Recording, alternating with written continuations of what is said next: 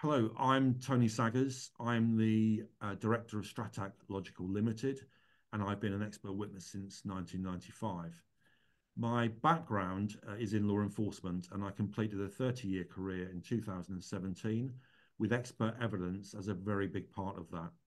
In 2004, I proposed and went on to implement and manage the first nationally coordinated expert evidence capability in response to organised crime, predominantly in the early stages, drug trafficking, but then moving on to other crimes such as firearms, money laundering, and border security breaches. During that time, through practitioner roles within policing, within the National Crime Squad, Serious Organised Crime Agency, and National Crime Agency, it became an absolute responsibility to fully understand the implications of CPS guidelines, the criminal procedure rules, and the significant impact that case law has upon us as practitioners and managers of expert evidence capabilities. As a practitioner, it's absolutely crucial to be really focused on your CV and to make sure you're fit for purpose.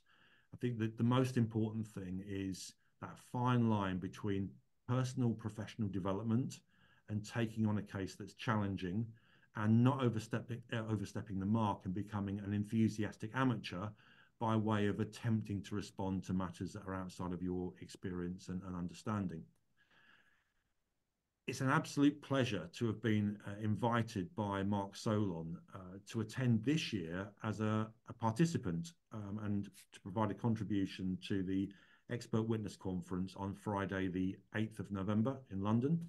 I've been to this numerous times before as a member of the audience, and this year I'm really looking forward to bringing my background, which I think will be a first for the Bond Solon conference, as an organised crime expert witness with a law enforcement background, and bringing that as part of a discussion with Melanie Simpson, KC. This gives us a great opportunity to discuss a number of key features of being an expert witness and expert evidence. And we will be talking to attendees about the difference between a prosecution instructed and a defense instructed expert witness, how each party to that finds the appropriate expert. That's absolutely crucial, making sure that people address a challenge with the right level of experience and understanding of the field in question. We'll be talking about the difference between proving an offence from the prosecution perspective and generating legitimate, reasonable doubt from a defence approach, and how that impacts upon the role of expert witness. And in fact, are there any differences? Does that change the approach depending on which party instructs you? Really importantly for me, we'll be talking about unconscious bias. It's a topic I feel very passionate about, not just in relation to how much you're being paid or your allegiance to the party that's instructed you, but actually your background and how your affiliation in a professional capacity to one side or another of the discussion can influence the way you present your expert evidence, crucially with impartiality. And finally, we'll be concluding by looking at key skills. There's a very big difference between being an expert and taking that expertise with the responsibility that it entails into a courtroom scenario. And that responsibility actually starts long before evidence in chief or cross-examination with the report.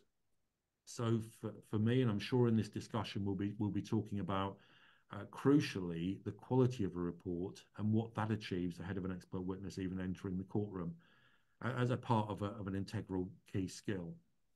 So having taken expert evidence internationally, having delivered training and development in South Africa linked to wildlife crime, in Afghanistan linked to counter-corruption within their justice system, and across the UK, this is another great challenge for me. I'm not just putting this date in my diary as an attendee. It's something I really need to prepare for, because I really hope and anticipate that we're going to give participants a good session discussing the topics that I've just relayed to you in a condensed but nevertheless detailed way. So I look forward to seeing you on the 8th of November for the Bond Solon Expert Witness Conference.